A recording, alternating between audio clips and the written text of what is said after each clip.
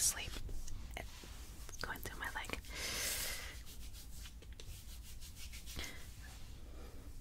When it wakes up, it's gonna be painful because right now it kind of hurts. Okay, so a job for Mr. Dovetail. Daisy had gone to school and Mr. Dovetail was busy in his workshop. Next morning, when Major Roach knocked on the carpenter's door, Mr. Dovetail's knew Roach as a man who lived in his old house and who replaced Major Beamish as head of the guard. The carpenter invited Roach inside, but the major declined.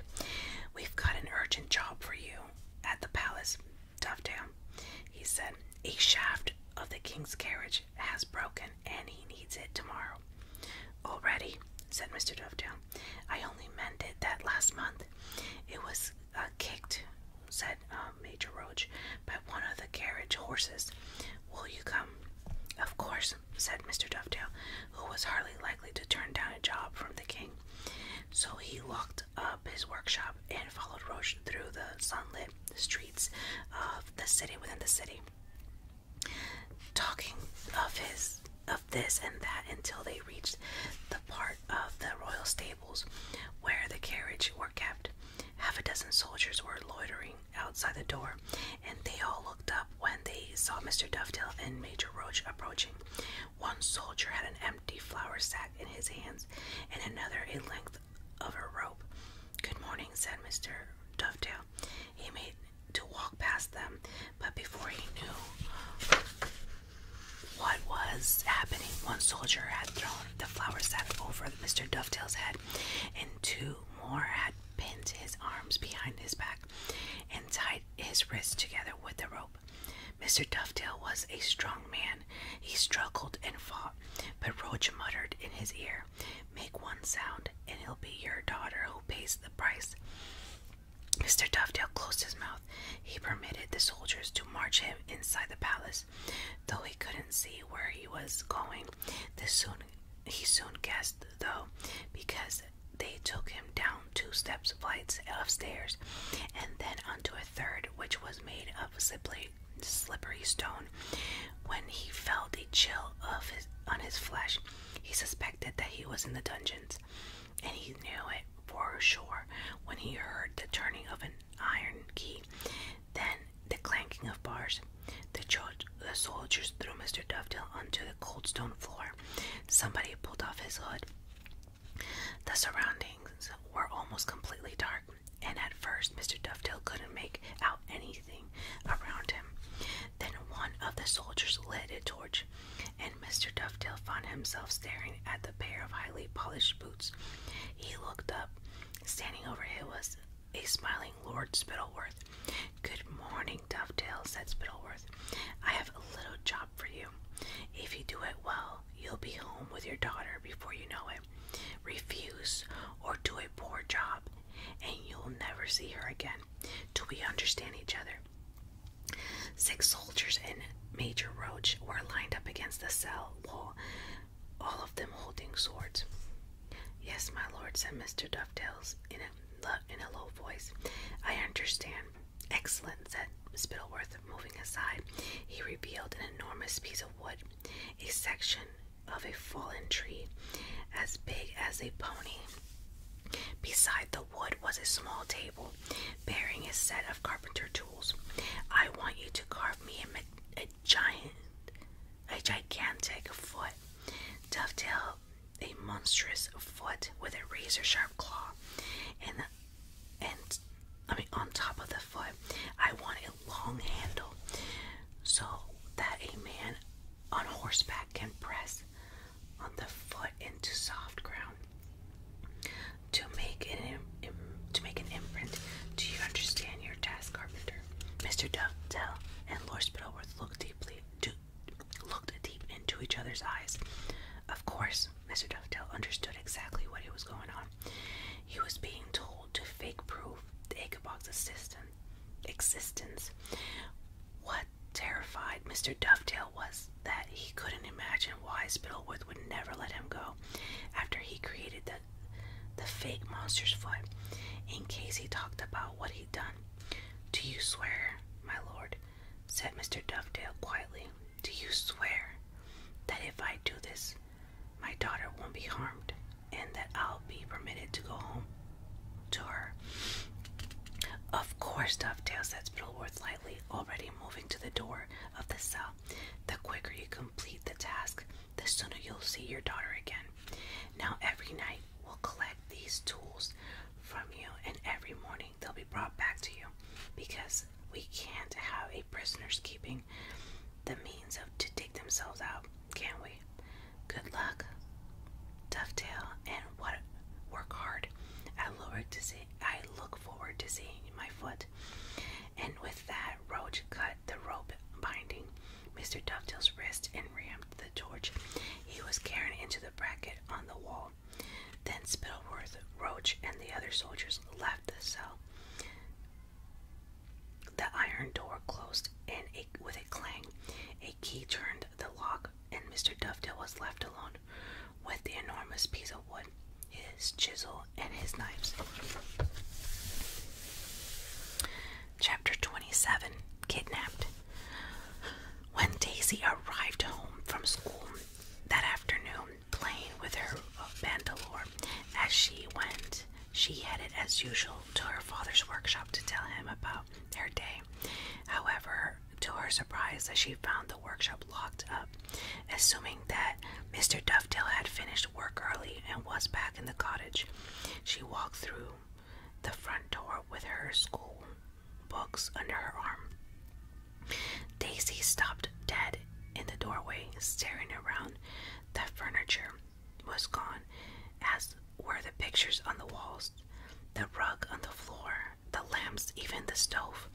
She opened her mouth to call her father, but in that instant a sack was thrown over her head, and a hand clapped over her mouth. Her school books and her bandolier fell with a series of thuds on the floor. Daisy was lifted off her feet, struggling wildly, then carried out of the house and slung into the back of a wagon. "If you make a noise," said a rough voice in her ear, "we'll kill your father." Daisy, who's drawn breath into her lungs to scream, let it out quietly instead. She felt the wagon lurched and heard in jingling of harness and trotting hooves as they began to move. By the turn that the wagon took, Daisy knew that they were heading out of the city within the city, and by the sounds of the market traders and other horses, she realized they were moving out into the wider Choseville. Though more frightened than she'd ever been in her life, Daisy nevertheless forced herself to concentrate on every turn, every sound, and every smell, so she could get some idea of where she was being taken. After a while, the horses' hooves were no longer falling on the cobblestone, but on an earthy track, and the sugar-sweet air of Choseville was gone, replaced by green, loomy smell of the countryside. The man who kidnapped Daisy was a large, rough member of the Ickabog Defense Brigade called Private Broad.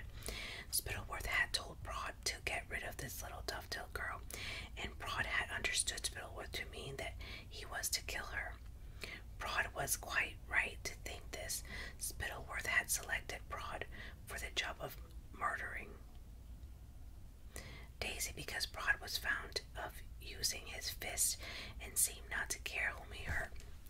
However, as he drove through the countryside, passing woods and forests where he might easily strangle Daisy and bury her body, it slowly dawned on Private Broad that he wasn't going to be able to do it. He happened to have a little niece around Daisy's age, of whom he was very fond. In fact, every time he imagined himself strangling Daisy, he seemed to see his niece, Rosie, in his mind's eye, pleading for her life. So instead of turning off the dirt track into the woods, Broad drove the wagon onward, racking his brains as to what to do with Daisy. Inside the flour sack, Daisy smelled the sausages of Baronstown's mingling with the cheese fumes of Kurtzburg and wondered which of these two she was being taken to. Her father had occasionally taken her to buy cheese and meat in these famous cities. She believed that if she could somehow give the driver the slip when he lifted her down from the wagon, she'd be able to make her way back to Joseville in a couple of days. Her frantic mind kept returning to her father and where he was and why all the furniture in their house had been removed. But she forced herself to concentrate on the journey the wagon was making instead, too sure of finding her way home again. However hard as she listened out for the sound of the horses' hoofs on the stone bridge over the Fluma that connected Baronstown and Kurtzburg, it never came, because instead of entering either city, Private Broad passed them by. He just had a brainwave about what to do with Daisy, so skirting the city of sausage makers, he drove on north slowly. The meat and cheese smells disappeared from the air, and night began to fall. Private Broad had remembered an old woman who lived on the outskirts of Jeroboam, which happened to be his hometown. Everyone called this old woman Ma Grunder. She took in orphans and was paid 1 ducat a month for each child she had living with her. No boy or girl had ever succeeded in running away from Grunter's house, and it was this that made Broad decide to take Daisy there. The last thing he wanted was Daisy finding her way back home to Joseville, because Spittleworth was likely to be furious that Broad hadn't done what he was told. Though so scared, cold, and unforgettable in the back of the wagon, the rockin' had lulled Daisy to sleep. But suddenly she jerked awake again. She could smell something different in the air now. Something she didn't much like, and after a while she identified it as wine fumes, which she recognized from the rare occasion when Mr. Dovedale had a drink. They must be approaching Jeroboam, a city she never visited. Through the small holes in the sack she could see daybreak. The wagon was soon jolting over cobblestone again, and after a while it came to a halt. At once Daisy tried to wriggle out of the back of the wagon onto the ground, but before she hit the street, Private Broad seized her. Then he carried her struggling to the door of Ma Grunter's, which he pounded with a heavy fist. All right, I'm coming," came a high, cracked voice from inside the house. There came the noise of many bolts and chains being removed, and Ma Grunter was revealed in the doorway, leaning heavily on the silver-topped cane, though, of course, Daisy, being still in the sack, couldn't see her. "New child for you, Ma," said Broad, carrying and wrinkling sack into Ma Grunter's hallway, which smelled of boiled cabbage and sheep wine. Now you might think Ma Grunter would be alarmed to see a child in a sack carried into her house, but in fact they kidnapped children of so-called traders that had found their way to her before, so she didn't care what a child's story was. All she cared about was the 1 ducat a month the authorities paid her for keeping them. The more children she packed into her tumble-down hovel, the more wine she could afford, which was really all she cared about. So she held out her hand and croaked. 5 ducat placement fee, which was what she always asked for, if she could tell somebody really wanted to get rid of a child. Prod scolded, handed over 5 ducats, and left without another word.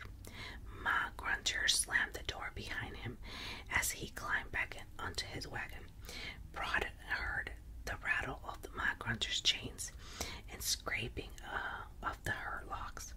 Even if it had cost him half his month's pay, Prod was glad to have gotten rid of the problem of Daisy Dovetail, and he drove off as fast as he could back to the capital. Oh, poor Daisy. That's very sad.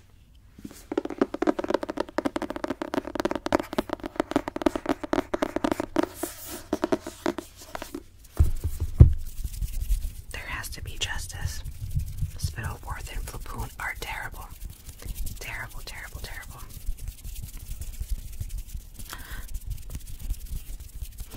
So thank you guys so much for watching. Please don't forget to subscribe. Give me a thumbs up. Share, comment, follow me on Instagram. And I will talk to you in my next video. Bye.